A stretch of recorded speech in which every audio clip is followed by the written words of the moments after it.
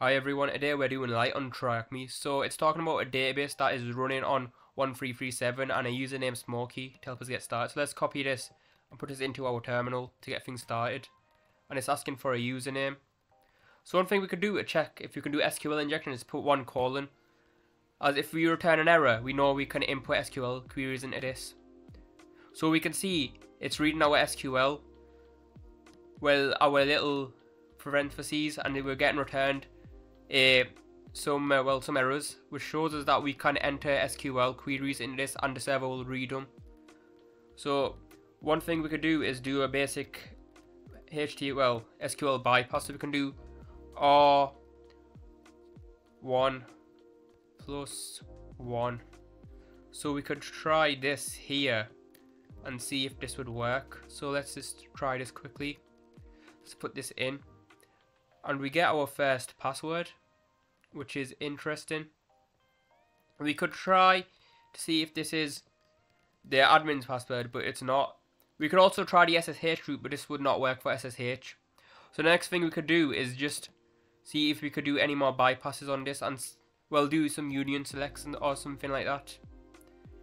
So one thing we could check next on this is to see what type we could do on all things payload. So it's a reasonable assumption to assume that this is a MySQL injection. Well, a MySQL server, that's the most common server. So we could check some MySQL servers, which is what I did originally. So we've done that and we see that these work, these SQL injections. And we get something coming out. So another thing we can check is do some union selects. So let's just copy this. Well, let's copy the second one and see if it will return anything. And when we paste it in, it says, for some strange reason I can't explain, but we cannot enter these symbols. And another thing we can check is if we were able to enter these letters, and it says that we aren't able to enter these. So there's some filtering going on as well. So one thing we can do as an easy bypass for these is just type in union, but with different capitalization. So let's just do union select. But let's keep the first letters uppercase, so it still recognizes it as an SQL query. But let's just change some things. And it's also talking about we're not able to do double space, which may throw some issues. So one thing we could do is just press there. Well, we could press that and that does not work at all. And also because I forgot that was Smokey, which is something we need to add in. As you see, it's reading this as it thinks it's a username. So let's just copy this and put this in, and hopefully it'll work. So we were able to bypass some of the filtering right here, as we could see that we were able to get rid of this word in here. So we see unrecognized token, so we can see that this won't work, because what this is here, this hash is a comment, so it'll comment the rest of the SQL in the server that is trying to limit us. So another thing we could do is just try it as single parentheses. And we can see we have something here. It says select left or right of the union does not have the same number of colons. So what we could do now is just do 1 and see what would happen. And we get none, which shows us that there is only one column.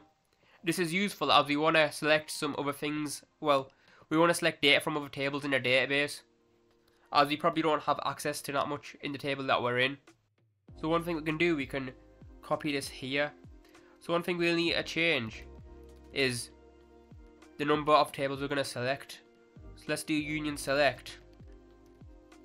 And what this parentheses is doing here, it's commenting out the SQL query. So this is going to give us a username. We're finishing this statement and we're entering in our own statement here. So you put 1 as that's the number of columns that we can select. As if we do try to select more than one column, we'll get an error saying that it doesn't match. And that won't let us pull any data from the other SQL table. So let's put that little colon here. Let's just copy the rest of this. Actually, use this one here. This one seems a lot easier and it looks like it'll work as well. So let's just copy this one here and grab it. And one thing we need to do is put the single parentheses at the end, as it won't comment this out. As we start to comment here and we're not ending it. And we can see here there is no such table as information schema. This is one of the default tables in a MySQL database. So one thing this could tell us is that this is not a MySQL database. And one thing that could back this up, it says Light. So this could be giving us a hint that this may be an SQLlite database, not a MySQL database, which has a slightly different syntax. So we can click here on all things payload and go to SQLlite injection MD. So one of the things we can check straight away is the version of this version of MySQL. So let's just copy our code from here, well, our query, and let's just modify it. Let's get rid of this here and let's just put SQLlite version. Let's put our single parentheses at the end, and we can see the version we have under password field. So we can see we're getting 3. Well, we're pretty much getting this version here. So one thing we can do is, since this is a 3.31.1, we can use this query here to get tables from the SQL master. So let's just copy this again, this part of the query here, and let's just change this from SQL master. So let's do that. Let's put that in, and let's add a parentheses at the end. So we get a table that's called admin table, which is pretty useful. So one thing we could do now, since we got an admin table, we can try to pull data from this admin table. So maybe we can change this to username from admin table, well, SQLlite master. If this doesn't work, we could just say from the SQL table, just change SQL master to admin table, and we see we have no column. So one thing we could do is just change this to admin table and see if we're able to pull data from this table. So we get our first flag, which is the TryHackMe admin's username, which is here. So let's put that in.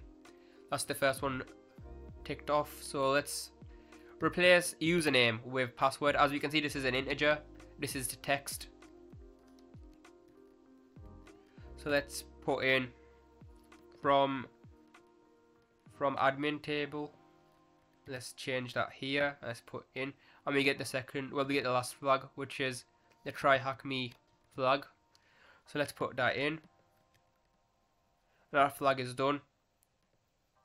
So one thing we can do is use the where statement. So let's just do one more query before we try to get the last flag. Let's change it to ID, as we want to see what ID this user has. Probably be 1 since it's an admin, since they normally have the first user created. And we can see we have the ID of 1. So one thing we could do is do password again. This bit took me a while to figure out, as I was getting confused if there was a secret hidden table, but turns out it's just something basic like doing where ID equals 1. The weird bit here is you just have to do it like that. I don't know why. It just took me a while. And we can see we got the password for the admin account. So let's just copy that in.